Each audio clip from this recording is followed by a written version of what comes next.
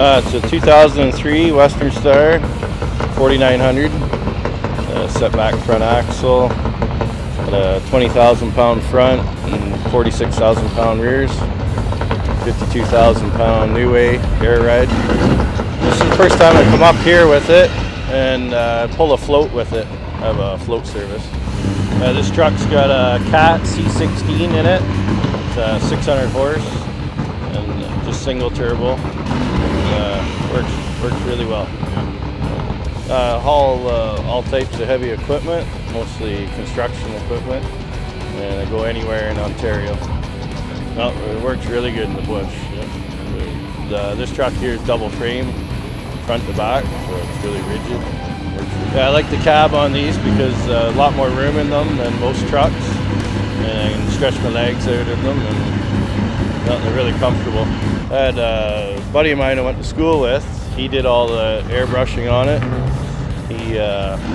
He's got GH Customs in Huntsville, and in between him and I, we come up with all the different ideas there. And actually, when he started painting it, I didn't want any skulls on it. And once he put a couple on, then I told him to keep going. I like them. Yeah, there are a lot of people come up and want to know who painted it, and everybody likes the paint job for sure. Yeah, this is the first year I've been to this rodeo. I'm pulling in the A class, loaded and bobtail, and then this afternoon we're going in the free-for-all loaded A class, and then I got chosen yesterday to pull the 3 trailers later today, so kind of excited about that.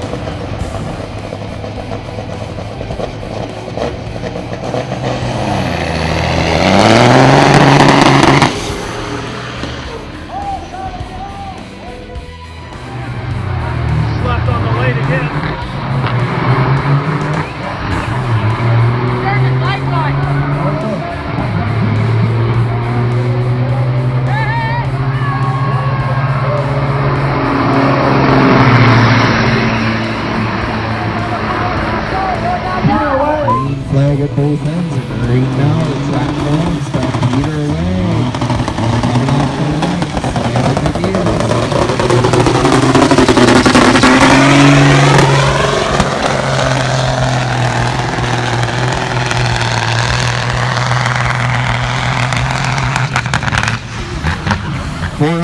.430 feet 9 inches for Peter Wagg from Huntsville with that Western Star. I've always had Western Star. First truck I started out with was 81 Western Star. It's a good, tough truck. I've had really good reliability with them. And where I'm from there, the dealership's only about 10 minutes from my place, so it's nice if you need parts. So they've always been good to deal with. So.